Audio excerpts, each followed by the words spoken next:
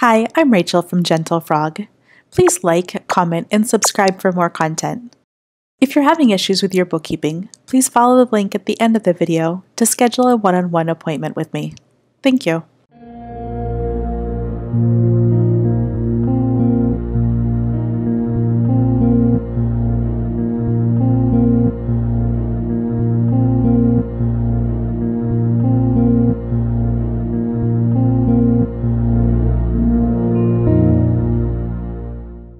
In this video of Custom QuickBooks training, I'm going to show you how to modify your invoice.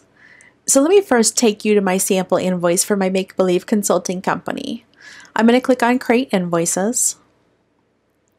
And then at the top of the screen, I'm going to choose Print Preview because I want you to see what we're starting with. This is what our invoice template currently looks like.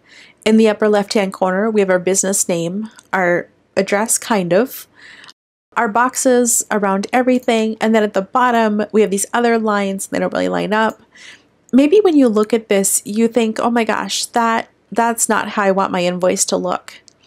I want to show you how you can modify it. So when I'm in the invoice, I can come up here and I click on formatting. It's just above the little disk for save, and then I can say customize data layout.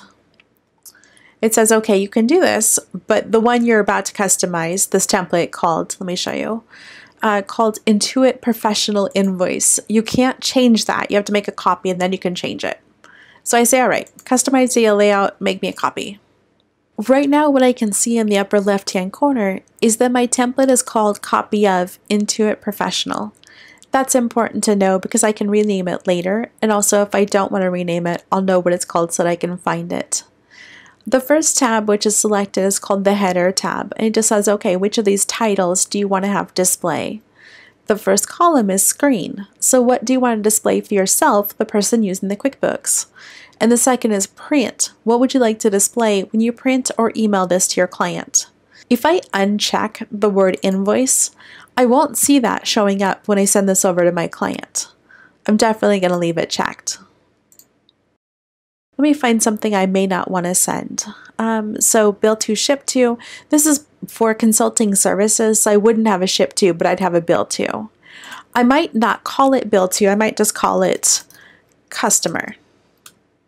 So it's going to replace this text over here on the right with the word customer. So you can kind of see that. If I wanted to include PO number, maybe I'm working with organizations that issue a PO number, I can reference that. I don't have to. The terms, it doesn't have the terms on the print, but maybe I'd like it to. I really want my client to know when stuff is due. So I'll put terms and I'll say also include the due date. This pop-up, by the way, just says these fields may overlap and I can fix that later. So now terms and due date. You kind of get the idea of the stuff you can toggle on and off. The second tab is our Columns tab. Let me go ahead and click on that and show you what options we have. When we click on Columns, we can see right now that the only columns displaying is description and amount. What we can add if we want is the item. Item, if you remember, that's when we say, here's what we've sold, and we kind of give it a shorthand description. It's available to us on the screen, but it doesn't display for our client on the invoice. They just get the long description of what we sold them. If I toggle and I say print the item onto the invoice, then there'll be this column here. I don't really see the upside for printing the item, so I'm going to leave it unchecked. Then there's quantity and rate. When I look at the preview of what the invoice looks like that the client will see, I can see there's a description and there's a total amount, but there is not a quantity and a rate. If you wanted to add it, you certainly can. So you can see what it looks like now. And then there's other, so if you had custom fields, you can add that. We're not going to. The third tab is for your sales order columns. I'm going to go ahead and ignore that for now. The fourth tab is the footer. That's your custom message, your total. You can add stuff such as balance due. Balance due is useful in case a client had paid toward an invoice. You want to be able to show them originally your invoice was for this much money, you've made payments, and here's how much is left. You kind of get the idea.